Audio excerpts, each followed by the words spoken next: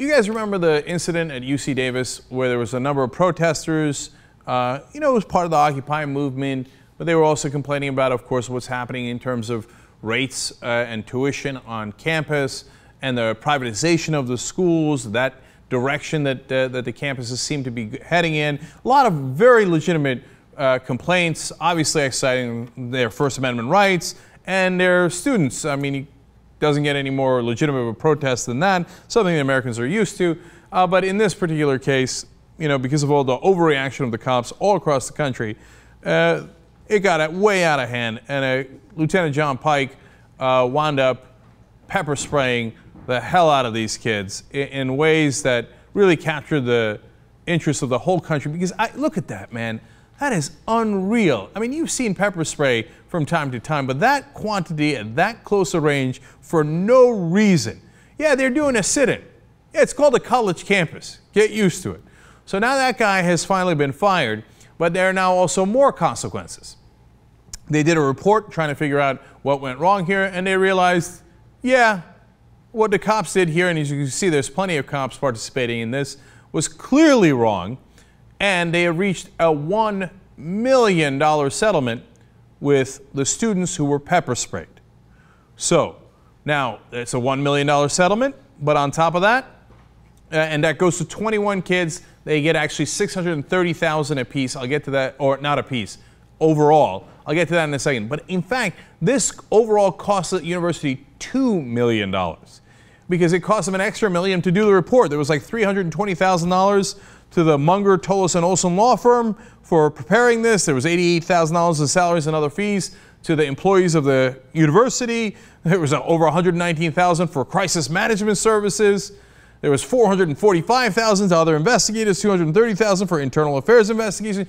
Jesus, how much does it take to investigate this? By the way, I could have done this investigation for about $5. Just look at that tape and go, yeah, that's ridiculous.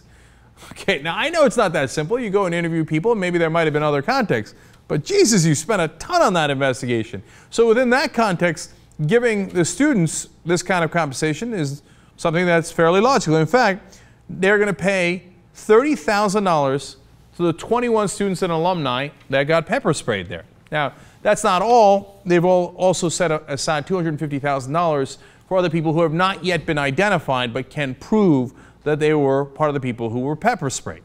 So, look, $1 million is a huge amount of money. $30,000 per student is a huge amount of money. Having said that, I'm incredibly glad about this because it sends a message that if we're exercising our First Amendment rights, our fundamental rights as American citizens, that you don't get to do this to us. This is an assault. And there should be a heavy penalty so the next time administrators or cops on a campus want to do this, that they think twice about it. Now, having said that, $30,000 is a lot of money. Makes me wonder, what would Jesus do?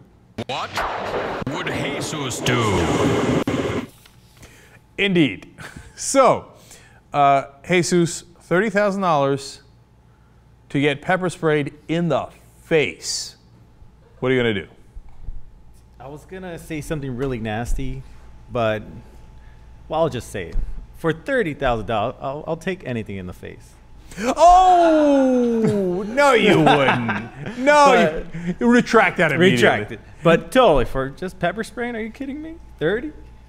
Well, all right, let's find out what your limits are. First of all, on pepper spray, you got to open your mouth, your eyes, your ears.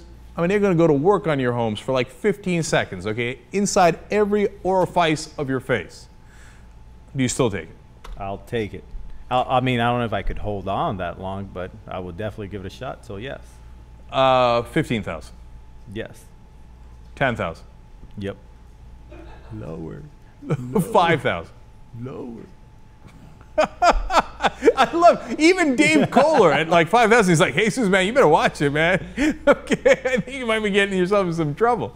All right, no, I'll stop at 5,000. Jesus is a winner at $5,000. Get pepper sprayed in the face, open mouth style. Now, I wanted to ask you guys as well, and we've got a poll. I'll tell you at the end of the live stream what the numbers on this poll are. Facebook.com/TYTNation. Would you get pepper sprayed in the face for $30,000?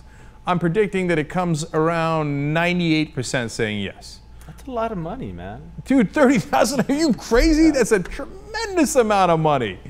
Now, having said that, look, you never know, man. You never know what kind of damage it could cause. You hope, of course, it's not permanent damage, but you're worried. So, and some people just think, no way, man. Under no circumstances am I going to suffer through that. On the other hand, I have a friend who once, of course, did it as a gag. Suffice it to say, you should not do it as a gag. Turns out that's a really bad idea. You should only do really bad ideas for $30,000.